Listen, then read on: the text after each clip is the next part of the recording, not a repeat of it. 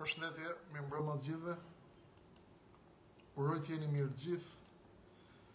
Përsëritet takimi në sonte në këtë ditë të fundit të javës, pothuajse, sepse ka patur zhvillime të cilat duhet t'i ndjekim bashkërisht sonte. Fillimisht dua të falenderoj gjithë ata që janë bashkuar kanalit në TikTok, i cili po bëhet në kohë rekord me 1000 followers, edhe pak kanë mbetur. Ju ftoj gjithëve të vini në TikTok në Krishnik Osmani 7, që të fillojmë të bëjmë live-et nga atje, sepse atje ka nisur të jetë mirëmbrëma Klodi, mirëmbrëma gjithëve, Petro, Skënder, Tatjana, Valbona, përshëndetje të gjithëve. Kush nuk përton të më shkruaj nga është duke më shkruajtur. Një zhvillim i madh ka qenë dje. Kemi dhe zhvillime nga vendi, do të bëjmë atë që kemi bërë për herë, të kuptojmë çfarë po bëhet jashtë, çfarë po ndodh jashtë, dhe më pas të kthehemi më një herë këtu brenda për të parë dhe për të lidhur situatat me njëra tjetrën. Ka qenë një fjalim shumë i rëndësishëm, i ngjarje, event shumë i rëndësishëm që është ndjekur me shumë interes nga gjithë bota, fjalimi i Vladimir Putinit në Valdaj, ku ai ka përmendur dhe ka përcjell disa mesazhe shumë të rëndësishme, me të cilat është marrë fuqimisht sot edhe Perëndimi, edhe Londra, edhe Washingtoni. Ne do të bëjmë atë që kemi bërë vazhdimisht për të kuptuar çfarë ndodh jashtë, si po ndodh jashtë, si po zhvillohen gjërat jashtë, që të kthehemi më një herë brenda dhe të kuptojmë lojën që po ndodh këtu brenda. Kam një lumë të madh mesazhesh që unë i falenderoj për hir të vërtetës. Përshëndetje Menaf nga Gostivari. I përshëndes dhe i falenderoj gjithë ata që na vlerësojnë, e vlerësojnë punën që po bëjnë, e vlerësojnë vërtetësinë, dhe unë do të shpjegoj shumë hapur me të gjithë, mirëmbrëma Miranda, për të gjithë do të flasim hapur sonte aq sa mundemi, aq sa e lejon ky komunikim, që ne të ndërtojmë urat e bashkëpunimit dhe të komunikimit, sepse ne duhet ta kuptojmë që unë i kuptoj frikrat tuaja, i kuptoj dhimbjet tuaja. Një pjesë e madhe e njerëzve më thonë Krishnik, po ti shumë mirë flet, po duhet kemi zgjidhje, ne do i ndalim gjitha, si mund të jenë zgjidhjet, të paktën siç mendoj unë. Fjalimi i Putinit në Valdaj tregon që bota po hyn prapë në një tjetër fazë e cila duket qartësisht se është shumë e komplikuar. Fazë që tregon atë që kemi folur që në fillim, se lufta do të vazhdoj ende gjatë, do të vazhdoj, do të kemi një përballje e cila do të zgjas, dhe kjo do të thotë që do të zgjas me ndikimet e saj në ekonominë tona, do të zgjas me ndikimet e saj në politikat tona. Mos harroni asnjëherë, Shqipëria apo trojet shqiptare nuk ka asnjë mundësi. Përshëndetje Lugina, përshëndetje Gostivari, përshëndetje të gjithëve, Jona përshëndetje, Safret, ju përshëndes gjithëve, po hym tani, Laureta mirëmbrëma, po hym direkt në temë. Putini ka dalë dhe i ka thënë edhe një herë Perëndimit se nuk ka asgjë të re, ka thënë nga Perëndimi, dhe ka treguar edhe një herë doj luftën, do ta vazhdoj përpjekjen e tij për ndërsa nga ana tjetër ka dalë Perëndimi, i cili ka thënë se nuk do ta lejojnë Putinin dhe se nuk kanë parë asgjë të re tek lufta e Putinit apo tek deklaratat e mbrëmshme të Putinit, përveç shpjegimit se Rusia nuk ka kërcënuar me armë bërthamore, siç ka thënë Putini, por ne kemi thënë që duke qenë se armët bërthamore janë të pranishme, do të thotë që ato edhe mund të përdoren. Pra, është një lloj rokade apo një lloj rikosheti i Vladimir Putinit për të treguar se është më paqësor, por ka thënë që nuk përjashtohet mundësia e përdorjes armëve, sepse ne jemi të vendosur për të mbrojtur ekzistencën e Rusisë si kombë, si shtet. Ndërkohë, nuk ka harruar edhe një herë të përsërisë të gjithë komunitetit ndërkombëtar për të përdorur kartën religjioze, tashmë kartën e puritanizmit, kartën e luftës kundër Perëndimit, kundër satanistëve, kundër globalistëve, kundër agendave që janë kundër familjes, ndërkohë që Perëndimi thotë që Vladimir Putini është duke u maskuar me religjon, është duke u maskuar me parime, është duke u maskuar me norma, por në thelb ai do të kërcënon drejt për së drejti normat e qytetërimit perëndimor, siç thot Londra dhe Washington. Putini ka thënë se Perëndimi vazhdon ta nxjisë dhe po merr hapa për të intensifikuar sulmin ndaj Rusisë dhe nuk ka asgjë të re në këtë. Lidhur me këtë çështje, ai ka thënë se nxitja e konfliktit në Ukrainë, nxitja e konfliktit në Taiwan, goditja e stabilitetit të tregjeve të energjisë, por edhe shkatërimi i tubacioneve të gazit në Europë, sipas Putinit mbrëm, është vepër e Perëndimit që tregon se ata nuk do të tërhiqen nga plani i tyre sipas Putinit. Ervin, të lutem, mi bëj pyetjet në fund, të lutem. E kuptoj që kemi pyetje shumë, por ju lutem lërni pyetjet për në fund bisedës që të mos e ndërpresim rrjedhën logjike të saj. Loja e Perëndimit për të kontrolluar e gjithë planetin, ka thënë Vladimir Putini, është e pisët, e ndyrë dhe e rrezikshme. Putini është hedhur sërish në sulm dhe ka thënë loja e Perëndimit apo e globalistëve për të kontrolluar planetin është e pisët, e ndyrë dhe e rrezikshme. Në të njëjtën kohë Perëndimi thotë që Vladimir Putini është një diktator që maskohet tashmë për nevojat e tij, sepse është duke u lodhur nga lufta. Perëndimi, siç e kemi thënë në fillim, edhe amerikanët, edhe britanikët janë duke tërhequr Vladimir Putinin dhe ushtrinë ruse tek një luftë raskapitse afatgjatë. Sigurisht do të paguaj faturë për këtë edhe Ukraina, por ne nuk duhet dhe nuk ka asnjë mundësi, thot Perëndimi, që ne të marrim parasysh këtë veshjen e Putinit. Putini në fakt ka shkuar edhe më tej duke thënë që Perëndimi tashmë na ka shpallur luftën e lindjes në përpjekje për të bërë gjithë popujt e lindjes për vete. Perëndimi thot po sulmon vlerat e ortodoksisë, të kristianizmit, të islamit, të budizmit, të hebraizmit. Madje ai e akuzon Perëndimin edhe për një racizëm kulturor, ku flet për embargon që po i bëhet Dostojevskit, që po i bëhet kulturës ruse, qytetërimit rus, qytetërimit të lindjes, dhe kjo e bën atë, thot, sipas tij gjithmonë, që të jetë në luftë për jetë avdekje dhe për ekzistencë me Perëndimin. Tani, kjo lufta ndërmjet Putinit dhe ndërmjet Perëndimit, e cila tashmë është duke u bërë akoma më e komplikuar, ne duhet ta kuptojmë dhe kemi me detyrim që ta kuptojmë, sepse duke e kuptuar se çfarë ndodh jashtë, ne kuptojmë automatikisht se si po bëhet loja brenda në Shqipëri dhe në rajonin e Ballkanit. Dhe ju të dashur miq, edhe pse e keni me detyrim, nuk i keni qef shumë, apo ndoshta dikush mund të mendojë se nuk janë me interes, nuk na duhen këto histori, unë flas për një kategori njerëzish të cilët kanë interes të dinë këto situata, sepse duke kuptuar lojën e madhe, është e vetmja mënyrë të dashur miq që të kuptojmë lojën e vogël dhe të kuptoni sasinë dhe cilësinë e rrenave dhe të mashtrimeve që ju bëhen në Tiranë. Deklarata dhe lufta që ka shpallur dje Vladimir Putini qytetërimit perëndimor, i maskuar tashmë me religjon, me ortodoksi dhe në tentativë për të bërë popujt musliman me vete, hebrejt, siç e kemi sqaruar edhe më pak, madje u shoh edhe në rrjetet sociale. Për shembull, ka një duartrokitje për Putinin që kanë ndaluar me ligj LGBT për shembull në Rusi. Pash shumë nga religiozët në rrjetet sociale janë duke duartrokitur, bravo i qoftë. Ai është duke bërë një lufte, Sokol Sahitaj, të lutem, miku im, vlla im, çfarë të duash ti, do vike qeveria banditeske. Sokol, të lutem, i lër pyetjet për në fund.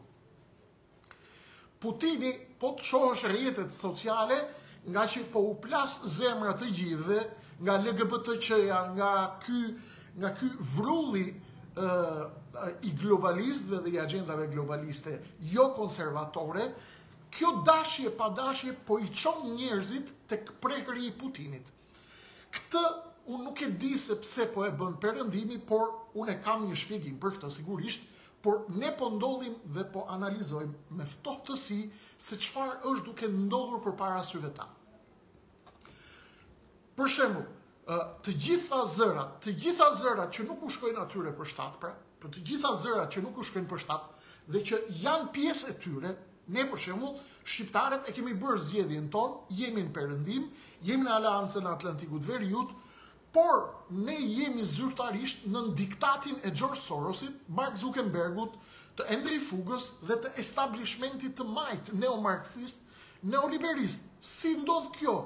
Vetëm për pak muaj, vetëm për pak ditë, vetëm në 4-5 ditë, faqja ime e Facebookut ka shkuar pikjad, sepse faktoje pikal, një shoqat e Sorosit, që pretendon se po mbron qytetërimin perëndimor nga Vladimir Putini, ata ne na masakrojnë, ne jo sepse ne jemi me Putinin, por sepse ne nuk besojmë tek vlerat e tyre qytetëruese, sepse ne nuk besojmë tek agjendat e shkatërimit familjes, tek agjendat LGBTQI, nuk besojmë tek rilindja, nuk besojmë tek sekti Leila, nuk besojmë tek sekti i mjaftit, nuk besojmë tek kjo qeveri hajdute, tek kjo qeveri bandite, tek kjo qeveri kriminele, por ne nuk jemi me Putinin sigurisht, sepse ne i provuam për 50 vjet lakrat e Rusis, edhe Kalashnikovin e Rusis, i provuam si alternativë qytetëruese.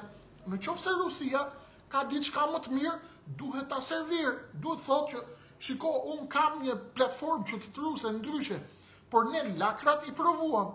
Për shembull, Dajakun e kemi provuar. Okej, dakord, ai ka dalë tashmë me disa teza për të afruar popujt me vete, popujt konservator, rrymat konservatore, religiozët, dhe po thotë kemi përballë satanistët.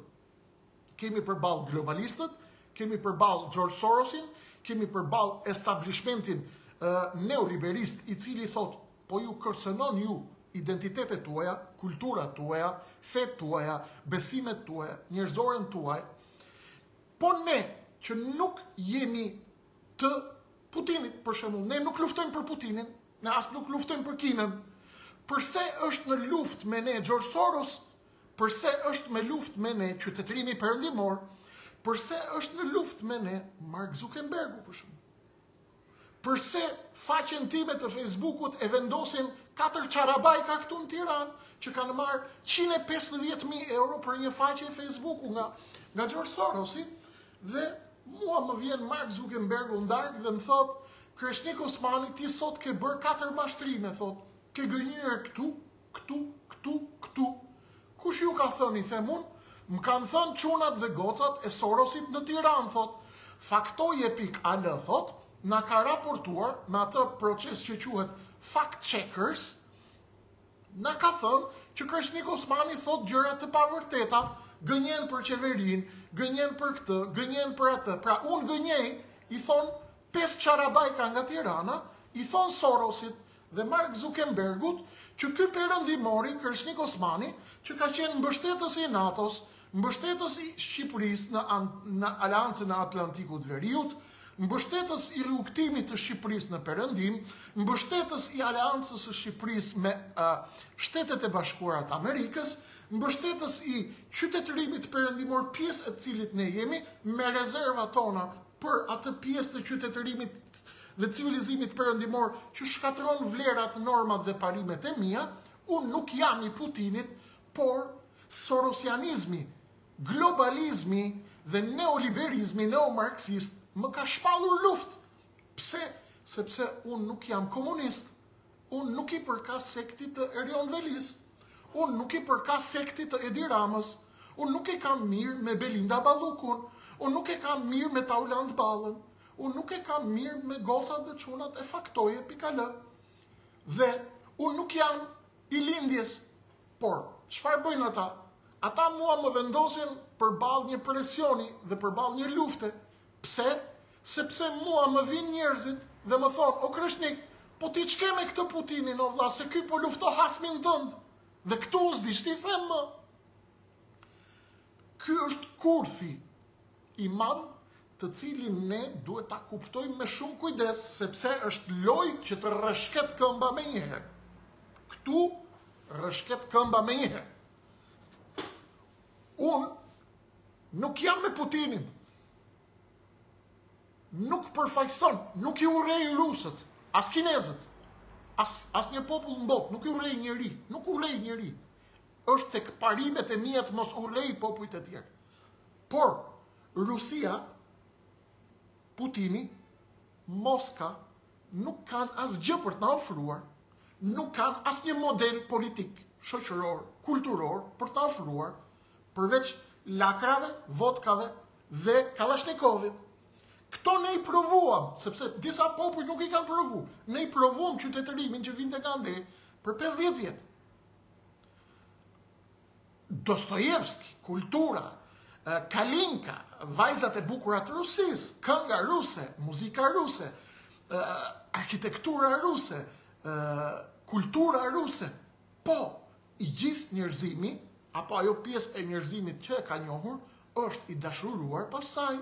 Të lexosh literaturën ruse, dëgjosh muzikën ruse, dëgjosh këngën ruse, letërsinë ruse, poezinë ruse, po patjetër që ka Rusia diça gjëra të mira, por nuk ka një model që të na e ofroj për civilizimin e ardhshëm njerëzor.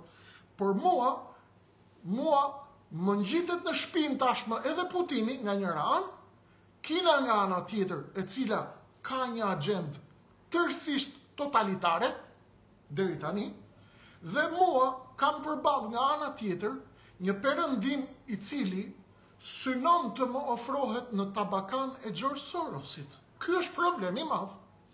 Ne si shqiptar dhe të gjithë popujt e tjerë të botës, elitat intelektuale duhet tashmë të artikulojnë përballë perëndimit neoliberist, qartësisht dhe tu themi atyre, në qoftë se ju ne na doni në perëndim, ju duhet të keni kujdes dhe duhet të merrni në konsiderat këto sensibilitetet tona.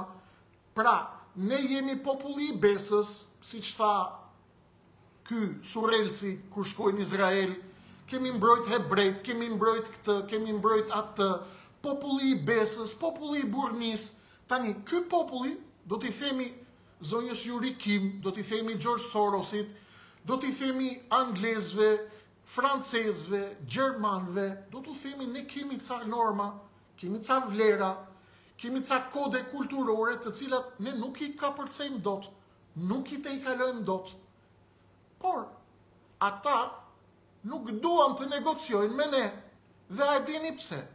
Sepse ti që më dëgjon mua, je skeptik dhe thua ky Krishnik Osmani, është si gjithë tjerët, hipotetikisht. Duke qenë se ti mendon se unë jam si gjithë tjerët, unë mbetem këtu në Facebook. Mbetem në Facebook dhe nuk kam mundësi të ecë më para që të negocioj tek perëndimi pjesë e të cilit ne jemi, hallin tënd. Dhe ti, duke mos e kuptuar lojën, çfarë bën? Ti vjen tek unë dhe më thua mua Krishnik, pse nuk shkojmë ke Putini, se Putini është burr i mirë? Unë të them kujdes, prit pak, se Putini ka një hall tjetër, Putini është në një luftë tjetër, Putini ka një agjendë tjetër, është në të drejtën e vet për të mbrojtur vendin e vet, por Shqipëria, interesat strategjike të Shqipërisë janë me perëndimin, është zgjedhje që ne e kemi me detyrim.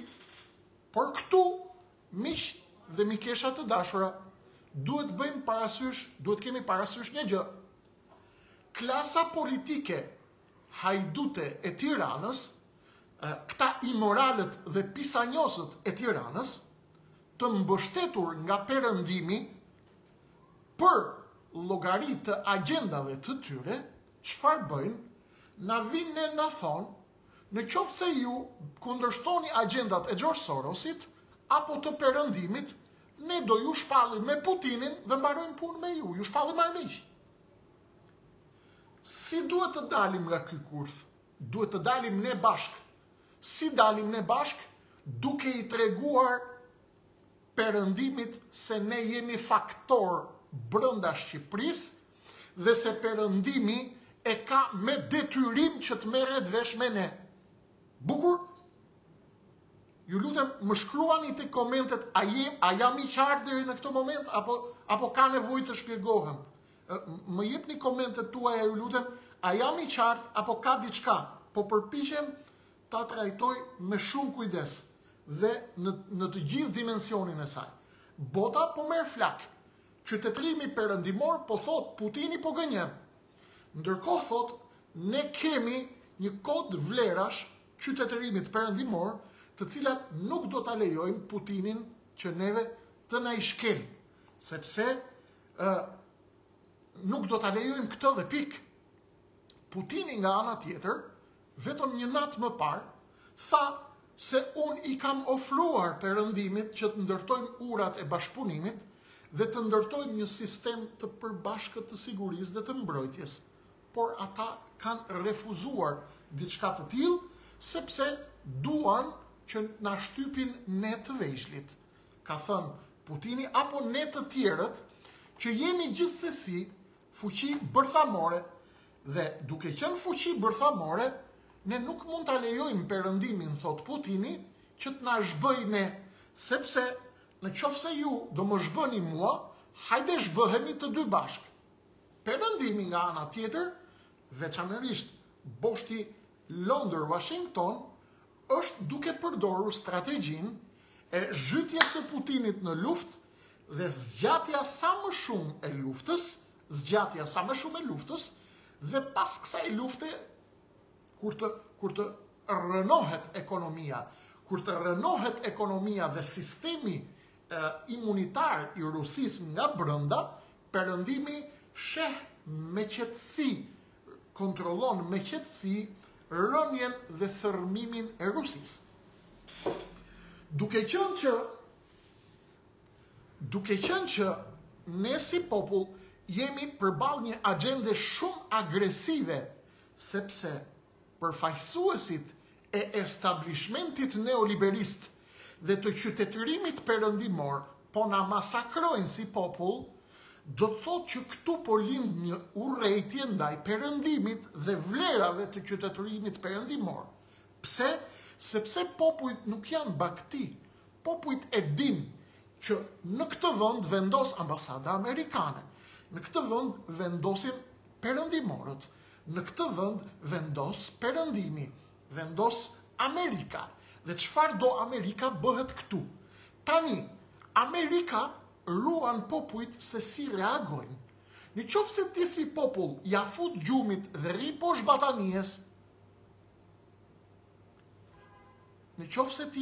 batanijes, ja fut gjumit, sheh filma gjithë ditën, Yuri Kim, zonja ambasadore, shkruan raport në Washington dhe i thot Washingtonit, as mos t'ju ahaj petlla fare, sepse këta janë gjumë, as dun t'ja din fare.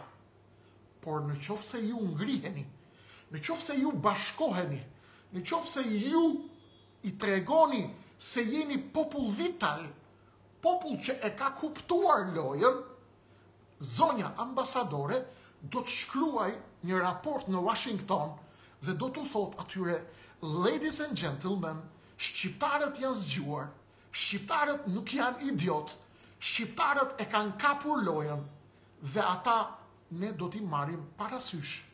I vjen telegrami nga shtëpia e bardhë dhe nga Antony Blinken, zonjës Yuri Kim, dhe i thot, urgjent Yuri Kim, shko takoj, fol me ta, shisi i kanë hallet dhe merri në konsiderat interesat e tyre. Por këtë do ta bëjnë vetëm kur ju të jeni zgjuar dhe vetëm kur ju të keni kuptuar lojën. Përplasja e madhe është e pa evitueshme dhe ne tashmë e kemi bërë zgjedhjen tonë. Ministri i jashtëm britanik James Cleverly tha për deklaratën e mbrëmshme të Putinit, ishte e pavërtet, e papranueshme, e refuzueshme dhe nuk kemi për ta pranuar kur që ai të pushtoj Ukrainën dhe do të mbështesim deri në fund Ukrainën derisa ta shpartallojnë përfundimisht ushtrinë ruse. Dhe këtë thot ministri i jashtëm britanik do ta bëjnë për t'i treguar Putinit dhe çdo Putini tjetër në botë se në qoftë se ju do të pushtoni çdo vend fqinj, ju do të keni të njëjtën të ardhme me Vladimir Putinin. Tashmë, Putini e kupton që edhe Perëndimi ka një krizë të vetën. Ka një krizë sepse edhe popujt në Perëndim nuk janë dakord të gjithë me agjendat e neoliberistëve dhe të liberalëve të majtë. Për këtë arsye, Putini po përpiqet që të ndërtojë ura komunikimi edhe me zemratën brenda Perëndimit, edhe me ata që duan të heqin dorë prej Perëndimit, sepse luftohen nga bastardët e investuar nga George Sorosi në Tiranë. Bastardët e tij janë ata të cilët mbyllin rubinetat, bllokojnë faqe Facebooku, bllokojnë audiencën tonë.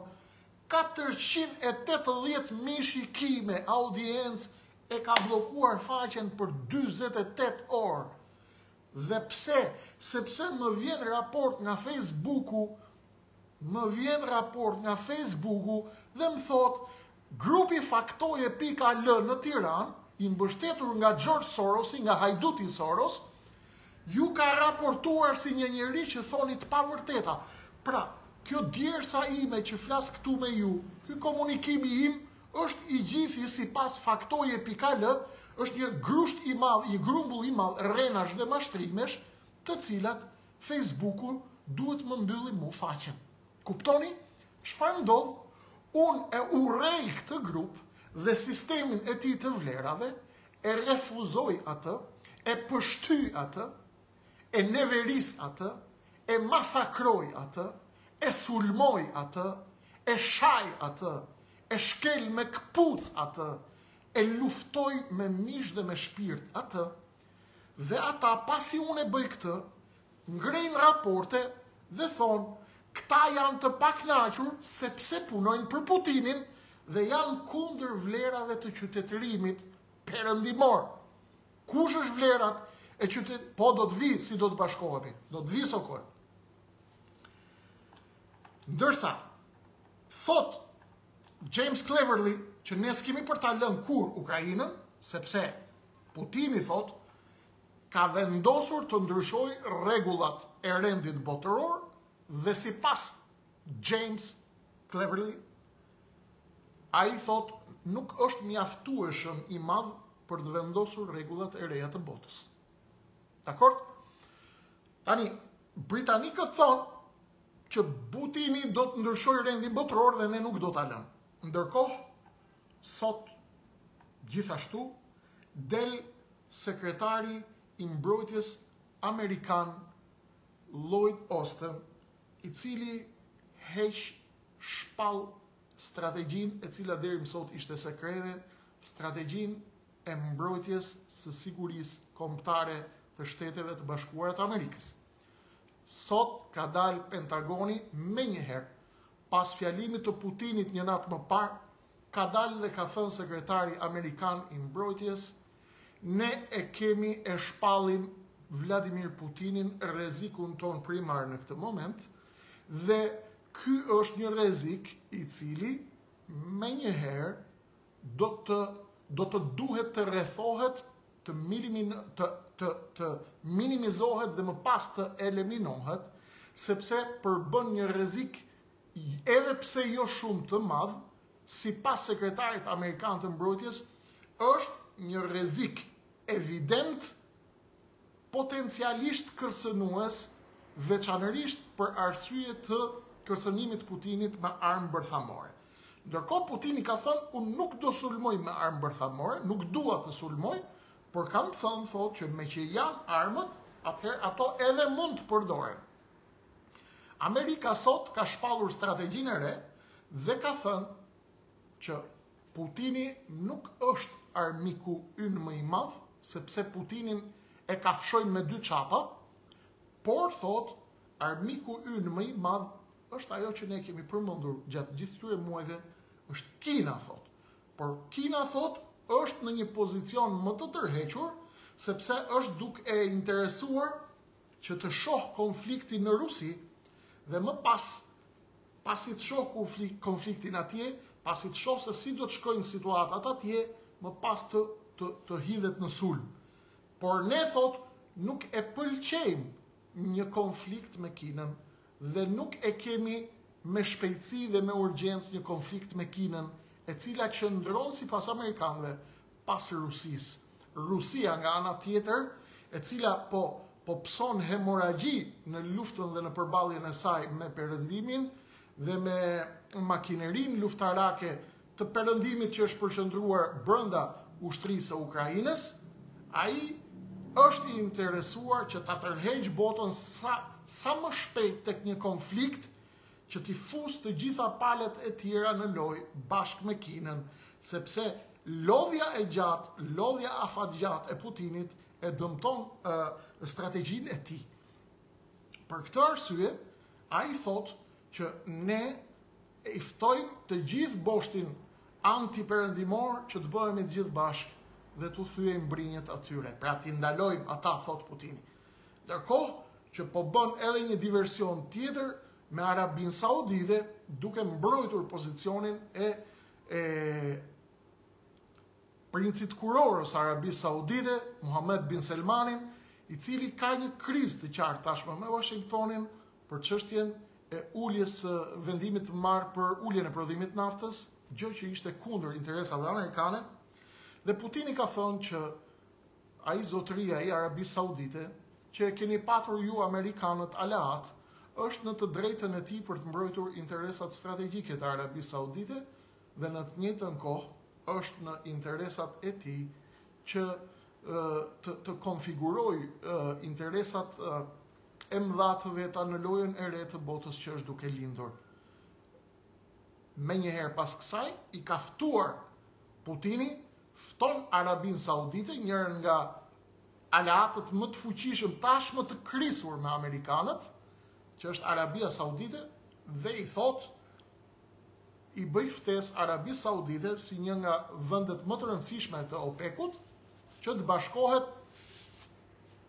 me BRICS-in, dhe duke u bashkuar me BRICS-in, thot, ne bëhemi një fuqi akoma më e madhe dhe i tregojmë dhëmbët Perëndimit i cili sipas Putinit është duke kërcënuar sistemin e vlerave të qytetërimit të lindjes dhe të gjithë tashmë kanë nisur të luajnë doppio lojë, njëra në këmbë e mbajnë me Kinën me Rusin dhe njëra në këmbë e mbajnë me Amerikën, sepse të gjitha palët janë të interesuara që të kërkojnë pazarin e tyre. Dhe në fund fare, të dashur shqiptar, motra dhe vëllezër, kjo është një luftë për tregje, është një luftë kompanish, është një luftë për para, mos e harroni kur këtë, për zona influence, është një luftë për naftë, për gaz, për tregje, kush do të sundoj tregjet botërore, kush do të sundoj oqeanet, kush do të sundoj Afrikën të ardhmen e botës, Azinë qendrore e ardhmja e botës, Azia e largët, janë popuj në rritje, janë popuj shumë të ri në mosh, janë burime të frikshme njerëzore, por tashmë që po hyjnë edhe po bëhen pjesë edhe kërcënuese qartë dhe dukshëm përballë një perëndimi që plaket çdo ditë më shumë, plaket nga agjendat vetë shkatërruese, plaket nga mungesa e martesave, nga abortet, nga divorcet, nga përhapja e klimës shkatërimit familjes, nuk ka më shpresë, nuk ka pse të lindi më fëmijë dhe perëndimi po plaket, po tretet. Ndërsa këta popujt të tjerë po rriten, janë filiza të ri. Mesatarja e moshës 45 vjeç, 40 vjeç, 35 vjeç, 32 vjeç. Shqipëria gjithashtu po plaket. Ka qenë një popull që ishte mirë me statistikat, por tani po plaket. Për të kthyer në vendin tonë, strategjia kombëtare e përballjes me regjimin, strategjia e shpallur e opozitës, është që me 12 nëntor nis revolucioni dhe nisin protestat e mëdha. Pikë pari ne duhet kuptojmë një gjë shumë të rëndësishme, sepse më kanë thënë shumë njerëz janë që më shkruajnë çdo minutë, çdo ditë. Kreshnik, ne besojmë ke ju, besojmë tek puna juaj, besojmë tek energjitë tuaja, po nuk na pëlqen ky, nuk na pëlqen ai. Këto ftyrat, ato ftyrat, unë i kuptoj gjitha ato që thoni ju. Ka dy rrugë, që nuk kanë të tretë. Ose të bëhemi bashkë brenda kampit opozitar, të shtojmë radhët e njerëzve të mirë, të cilët ushtrojnë presion dhe trysni në kupolën dhe leadershipin e opozitës, ose të dalim në rrugë të madhe, të shajmë gjithë ditën këtë dhe atë, nuk bën Iliri, nuk bën Saliu, nuk bën Kreshniku, nuk bën Edi, nuk bën ky, nuk bën ai, asnjëri nga ne s'bën, gjithë jemi hajdut, gjithë jemi të poshtër, gjithë jemi maskarej, gjithë secili, dhe çfarë bëhet këtu? Fiton Edi Rama, kaq është. Nuk të pëlqen ty Berisha, nuk të pëlqen Ilir Meta, s'të pëlqen Kreshnik Osmani, ik e PD-ja. Nuk të pëlqe Ilir Meta, hajde ke PSH-ja. Nuk të pëlqe Sali Berisha, ik ke Partia Liris, shko ke Partia Dreqit, shko ke Partia e Tbirit, shko ke Partia, ka 700 mundësi, por kjo duhet ndodhë vetëm brenda kampit opozitar, sepse në qoftë se ndodh jashti, është çarje, dhe çarja çon ujë tek mulliri i vetëm një personi të vetëm, që është Edi Rama. Në qoftë se ty nuk të pëlqe opozita, brenda opozitës ka 5.000 mundësi ku ti mund të bësh pjesë. Nuk të pëlqe Surati im, nuk të pëlqe Kreshniku, ke arsyet e tua nga më të ndryshme. Nuk ka asnjë lloj problemi. Shko ke një tjetër. Brenda opozitës, brenda oborrit të madh opozitar, të ndërtojmë të gjithë mekanizmat. Si bëhet kjo? Bëhet duke u bashkuar bashkë. Vike pyetjet që më bët në fillim, si do bashkohemi Kreshnik, e janë të bëhemi bashkë. 1.000, 2.000, 5.000, 10.000, 20.000, 50.000, 100.000, dhe kur ju bëheni bashkë me mua, agenda ime, agenda juaj, nuk ka mundësi as Sali Berisha, as Ilir Meta, as kush tjetër që t'ju thot jo. Unë vetëm nuk e bëj dot këtë, sepse mua më thot doktor Berisha, më thot ti Kreshnik, thot je shumë çuri mirë, po ti nuk ke njerëz nga mbrapa. Ke i faqe Facebooku, ke i parti, je modest, ndjekin kaq njerëz, unë jam fuqi, super fuqi, thot. Me i të thirr me njerëzit i bi 5.000 veta në stadium. Dhe unë nuk i them dot gjë. Pse nuk i them dot gjë? Sepse ti që më shkruan mua, më thua Kreshnik, unë të du shumë. Unë vlerësoj punën që po bën ti, po ti ke shku me Berishën, më thumu. Ti ke shku me këtë, ti ke shku me Ilir Metën. Unë nuk kam ku ti shpik njerëzit. Këta janë, i keni votuar ju, ka 30 vjetë. I kanë bërë kodet ashtu si shduan vetë, ligjet ashtu si shduan vetë, kanë bërë faje, kanë bërë mëkate, kanë bërë gjitha, si që mund të kemi bërë në tjërët, kush se cili i mban trajset e vetat mëkateve mbi qaf, por situata është kjo që është. Unë nuk mund të dalë nga opozita të them ty se unë isha jashtë, kam 10 vjetë, 10 vite në Facebook, duke ulëritur, duke bërtitur, duke folur, duke bindur, duke treguar, duke shpjeguar, ham të shara, ham në shahet familja, në shahet gruja, nëna, bia, dhe ne nuk kemi bërë asnjë mëkat. As ju kemi vjedh kur, as nuk kemi poshtru kur, as kemi qenë një ditë në zyrë shtetit kur, dhe ne ham të shara. Ham të shara, na pushtyn. Pse? Sepse na thonë, ti je i vogël. Në qoftë se je i vogël, thot, ti nuk e për të bë kur. Atëherë, cila është zgjidhja? Cila është zgjidhja? Ka vetëm një zgjidhje. Eja bashkohu. Të pëlqen Kreshniku, eja bashkohu me Kreshnikun. Ty nuk të pëlqe Kreshniku, ty tjetrit, të pëlqe Saliu, doktor Berisha, shko po më. Ty tjetrit, shnet. ty nuk të pëlqen Ilir Meta, shko ke Genci, shko ke partia Gencit, brenda opozitës. Aldo, i dashur Aldo, ju jeni shumë të mirë, Aldo. E disa njerëz i dashur më shkruajnë në ditë, 10 njerëz më kanë shkruajt vetëm sot. Krishnik, pse s'kandido ti? Po ti je më i mirë, po ti e bën shumë mirë. Po janë vetëm o njerëz. Ata njerëz që kanë, nuk duken. Do t'i nxjerr ditën që do të bëhemi bashkë, që të mbrojmë njëri tjetrin. Ndryshe, nuk e bëj dot. Nuk e bëj dot. 50 veta më shkruajnë ditë. Kandido, je i mirë shumë, na knaqe, je i drejt, dukesh. Eja pra më tako.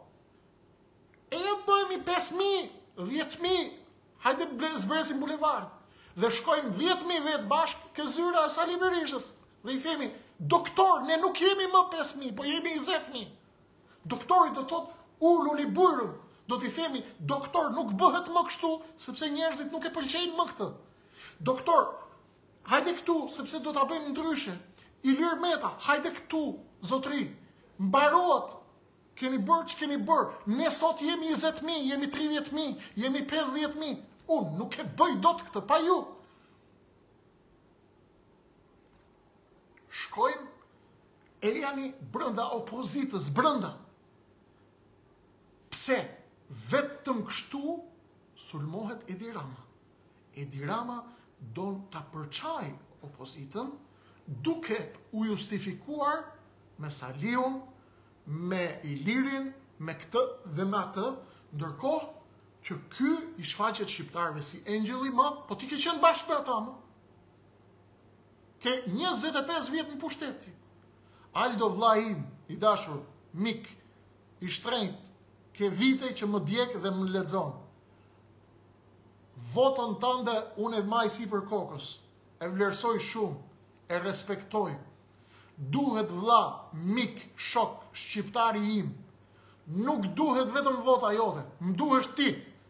Nuk ke mundësi, ço një tjetër, ço vllajin ta, motrën, shokun, nuk e bëj dot vet. Vota jote është e nderuar, është e respektuar. Duhet jemi ne bashkë, duhet jemi në shesh. Duhet shkojmë ke Saliu bashkë, ke Berisha bashkë, ke Meta bashkë, ke Edi Rama bashkë. Ti themi që shqiptarët kanë një alternativë. Janë mërzit me ju dhe ju lutem, e janë ta bëjmë siç e duan ata, siç e do ti pastaj ta bëjmë. Që ta bëj këtë doktori, duhet na shoh që jemi shumë.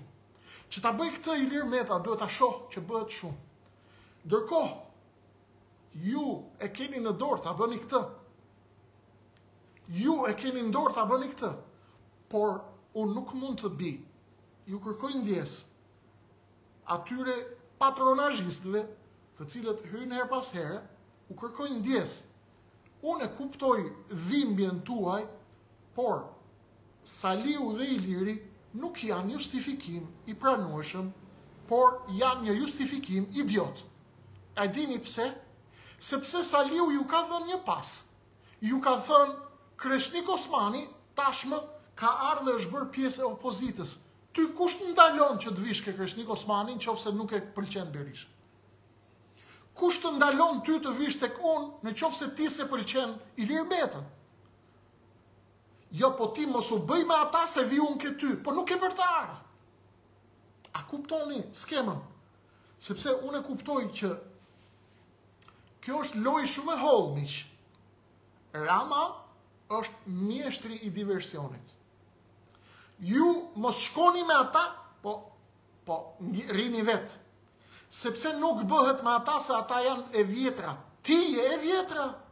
Ti ke qenë bashkë me ata. Ju po pse si heqim ne ata? Ata nuk hiqen. Nuk hiqen se do t'i nga Facebooku, ik. Ata hiqen, kur vje populli, bëhet një shumë e madhe njerëzish, dhe thot, zotëri, ju na lodhët, ne dum figurat reja. Ju na lodhët, bëni gjë të mirë për Shqipërinë. Ata do detyrohen, që të fusin ty në lojë, tjetrin lojë, dhe në këtë mënyrë ne zgjerojmë rrethin e njerëzve të mirë dhe të ndershëm dhe patriotë dhe shqipëridashës duke i bërë pjesë të lojës politike. Çfarë bëjnë intelektualët në këtë vend? Zgjedhin rrugën e shkurtër. Pse nuk vjen intelektuali dhe VIP-i i Facebooku tek unë? Sepse thot, ky kreshniku do vite që të bëhet partia këtij, thot, ja parti e vogël. Unë thot jam 30 vjeç, 40 vjeç, 50 vjeç. Kam hall të kap në i drejtori, të bëhem deputet shpejt e shpejt, të kap në i lek, të bëj ca ditë qef, se do vdesim, thot, një jetë është. Kemi krizë morale miq. Po të panë që po rritesh, vinë gjithë. Po të panë që po rritesh, vinë gjithë. Këtë e vendosni ju. Pse njeriu anon nga i fuqishmi, mos e harroni miq, mos e harroni kurrë. Për te i parullave, për te i moralit, për te i të gjitha firjeve moraliste në Facebook. Ju duhet keni parasysh. Faleminderit Jona që ke qenë në çdo organizim që ke bërë. Të lutem, ma nis numrin e telefonit në 067 20 41 361 që të të shënojmë dhe të të ftojmë tek aktivitetet e tjera. Për ta bërë edhe një herë të qartë, grackën që përpiqen të ndërtojë Rama, që ky kreshniku dhe këta legendat e tjerë janë bë me Saliun dhe me Ilir Metën se kanë boca pazare. Kuptoni ju? Problemi është që ne nuk do ta kalojmë jetën duke ju shpjegu ju që ne nuk kemi bë pazare. Sepse jeta mbaron dhe njerëzve nuk u mbushet mendja. Sepse është diçka që nuk e ka arritur kush t'i bëj qefin gjithë njerëzve. Në fakt njerëzit mendojnë atë që janë vetë në thellë. Një njeri i poshtër thot që të gjithë njerëzit janë të poshtër. Një njeri i keq thot që të gjithë janë të këqij. Një hajdut mendon se të gjithë njerëzit janë hajdut. Unë besoj se është diçka më ndryshe se kaq. Kjo botë rri në këmbë, sepse ka njerëz të mirë. E vetmja mënyrë për ta shpëtuar Shqipërinë nga sekti i cili ju ka futur në lojë dhe po ju bën të merreni me 17 milion euro të Edi Ramës, ndërkohë që ju po ju humb Shqipëria. Ju po ju humbet Shqipëria 20 miliard euro dëm për 9 vite. 2 ton kokain kalojnë çdo 2 javë. Iku Bakri, iku Kromi, Bakri është i mbushur me flori, po del nga Shqipëria. Iku Kromi, iku Nikeli, ikën mineralet, iku gazi, iku deti në jug, ikën tokat, ikën pronat, iku sheshi i Tiranës, u mbush me kulla, u mbush me drog, u mbush me kokain, u mbush me beton, po pastrohen parat, po ju ikën Shqipëria, iku kombi, iku rinia, iku truri, iku intelekti, ikën mjekët, ikën inxhinierët, ju iku kombi, ju iku adheu, dhe ai ka 48 orë që po i mban shqiptarët varur me 20 portale dhe 15 faqe të mëdha dhe u thon njerëzve që ka harxuar Edi Rama 19 milion euro, ndërkohë që vidhet shtëpia, ty po të vidhet shtëpia, ti shkon në polici dhe i thua policit, kam ardhur të denoncoj se më kanë vjedhur këpucët. Ju po humbisni Shqipërinë dhe po thoni do të humbasim këpucët. E vetmja mënyrë për të shpëtuar prej regjimit dhe prej të keqes që ka pushtuar vendin është që ne të grupohemi dhe të rrisim sasinë dhe cilësinë e presionit brenda opozitës. Lufta duhet jetë brenda opozitës. Nuk të pëlqen X-i Y-is, të pëlqej unë brenda opozitës luftën. Ama përballë armikut të përbashkët që është Edi Rama dhe sekti Leila, ne duhet jemi të gjithë bashkë. Brenda të bëjmë presion dhe trysni sa të mundemi, dhe kjo presion dhe kjo trysni dhe ky presion nuk mund të arrihen në qoftë se ne nuk bëhemi shumë numerikisht. Unë i dua shumë dhe i vlerësoj shumë ata që më thonë do të votojmë, do të japim votën, do të japim këtë. Nuk na duhet vota juaj në këtë moment, na duheni ju, na duhet trupa tuaj, na duhet jeta juaj, fryma juaj, prezenca juaj, bashkimi juaj, dora juaj, syu juaj, hunda juaj, veshët tuaja, gojët tuaja, dhëmbët tuaja, kërcënimi juaj, prezenca juaj, fryma juaj, rezistenca juaj. Të gjitha këto na duhen sot, sepse pa ato ne nuk kemi asnjë mundësi të ushtrojmë trysni dhe donatallin edhe brenda opozitës edhe jashtë opozitës. Në qoftë se ju na jepni fuqi, na jepni krah, ne atëherë kemi mundësi të bëjmë presion brenda opozitës dhe t'i themi doktor Berisha, eja këtu i dashur, ne jemi bashkë me gjithmonë në opozit, po 1, 2, 3, 4, 5 gjëra i ke bërë gabim dhe nuk shkojnë, dhe të lutem korrigjoj.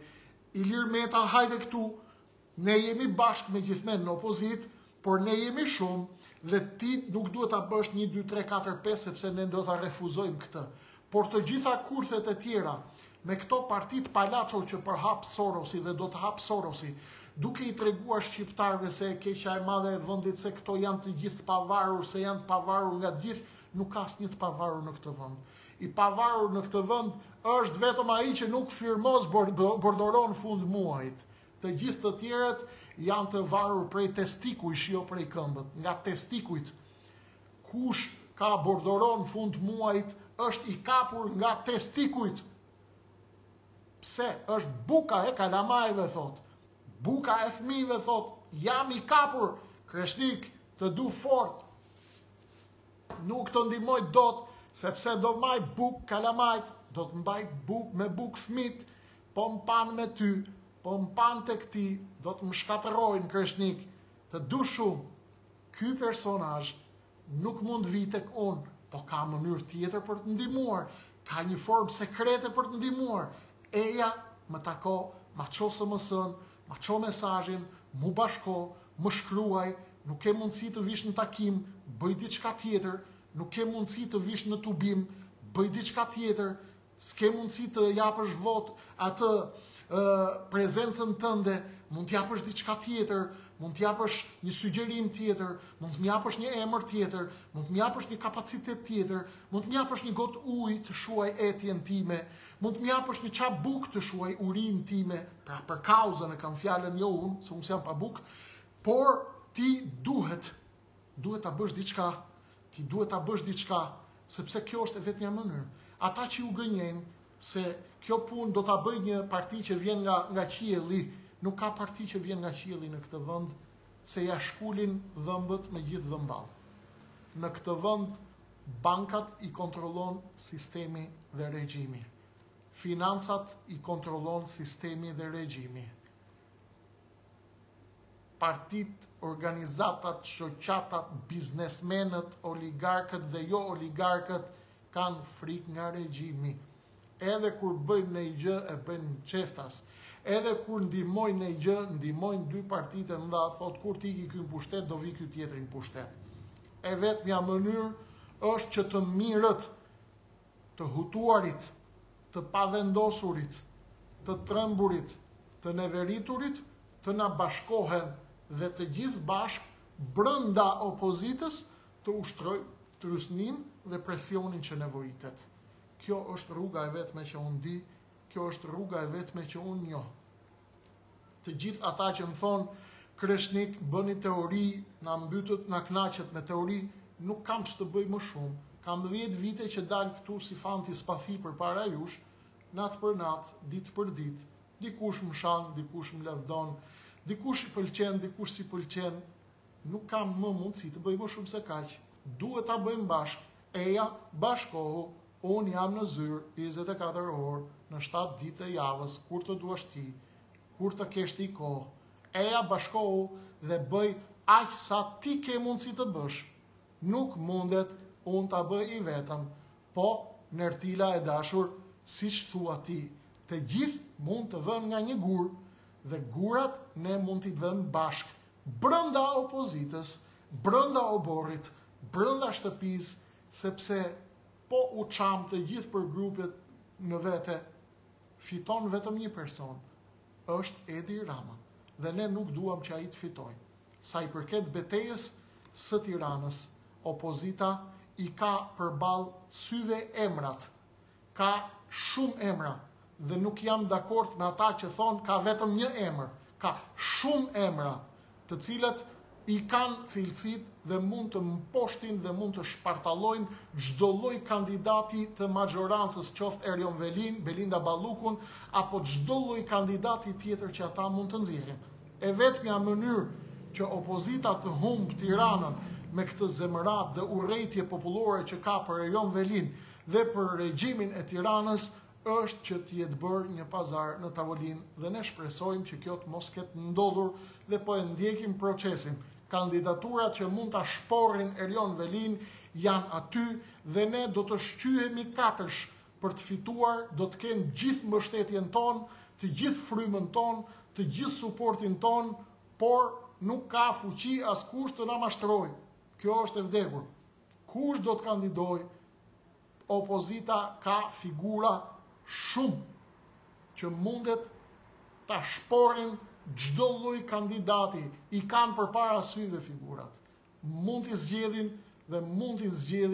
dhe t'i përballin me Erion Velin dhe me çdo lloj kandidati tjetër. Nëse nuk shohin, është tjetër gjë pastaj, por beteja për pastrimin e vetë kampit opozitar, për rritjen e performancës dhe të ofertës politike nga kampi opozitar, beteja duhet bërë nga brenda, sepse përndryshe përfiton ujku që don mjegull,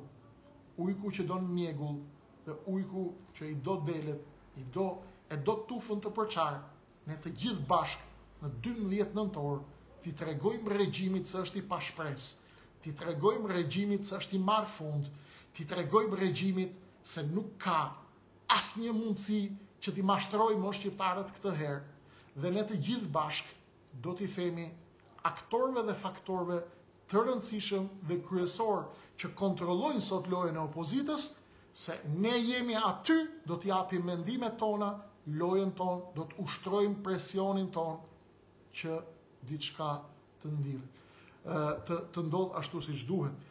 Pse nuk zgjidhen figurat e mira politike për qeverisur shtetin, a është koha? Po është koha. Por koha nuk bëhet vetë, i dashur. Kohën e bëjnë njerëzit. Njerëzit i bëjnë kohën. Koha nuk bëhet vetë. Nuk vin UFO ta bëjnë kohën. Figurat e pastra dhe të ndershme nuk bëjnë dot shtetin nëse nuk kanë suportin tënd, nëse nuk kanë mbështetjen tënde, nëse nuk vjen ti të bashkohesh me ta. Ti nuk bashkohesh me mua, nuk më ndihmon mua, nuk më mbështet mua, nuk kam unë që të bëj më shumë se sa të flas. Do të vazhdoj të flas derisa të kemi shpirt në gjoks. Do të vazhdojmë të flasim dhe të bëjmë këtë derisa të jemi gjallë. Po deshët, ju dhe i vetëm ju e vendosni se kush do ta drejtojë shtetin tuaj. Shteti është i juaj. Ju vendosni tek ndërkombëtarët se kush do të jetë ai që do të përfaqësojë ju, vetëm duke u bërë shumë, duke u grupuar dhe duke lobuar brenda opozitës, kundër të gjithë të keqes që i bëhet apo mund t'i bëhet në të ardhmen vendit. Kaq kisha për sonte, bashkohuni me kanalin tim, TikTok Kreshnik Osmani 7. Kreshnik Osmani 7 në TikTok, t'i bëjmë 1000, sepse atje kanë marrë flak videot, nuk ka censur deri tani, para se ta bllokojnë kinezët, të përfitojmë sa më shumë nga platforma, sepse sigurisht nuk kanë për ta lënë as TikTokun që të bëhet viral. Unë shikoj vetëm me 1000 ndjekës, ka mira shikime një video, ndërsa këtu që është një qytet me njerëz, 22.000 njerëz, me 280 shpërndarje, ajo nuk e lejon algoritma që ta shikojnë njerëzit, sepse e kanë vrarë qarabajkat e Sorosit në Tiranë. Ata që urrejnë këtë popull dhe këtë vend dhe që duan ta shkatërrojnë ata. Por që ne nuk kemi për të tërhequr kurrë dhe do të jemi maksi i tyre derisa të jemi gjallë. Hija që do t'i ndjek nga pas edhe në përëndra do të trazoj jetët e tyre të shëmtuara dhe ne do t'i ndalojmë ata keqbërësit e Shqipërisë. Të gjithë ju që doni e jani, bashkohuni me ne, në qoftë se nuk i pëlqeni tjerët, Në qoftë se nuk na pëlqeni ne, bashkohuni me ata, por rrini brenda kampit që të largojmë të keqen një orë e më parë. Për sonte natën e mirë, me vrap se fillon Dancing with the Stars, fillojnë emisionet. Unë ju mora një orë, ju mora kohën, shkoni shihni emisionet e tjera tani, se s'duhet ju prish fundjavën. Natën e mirë, kalofshi fundjavë të bukur, shihni gjëra të bukura, kaloni bukur, dilni shëtisni, prekeni tokën ajrin, nëse është kohë e mirë, nesër, pas nesër, prekeni dheun, sepse shkarkoheni nga negativiteti dhe nga helmet. Natën e mirë shpresonte, shpresoj të shihemi në ditët në vijim, në fillim të javës tjetër.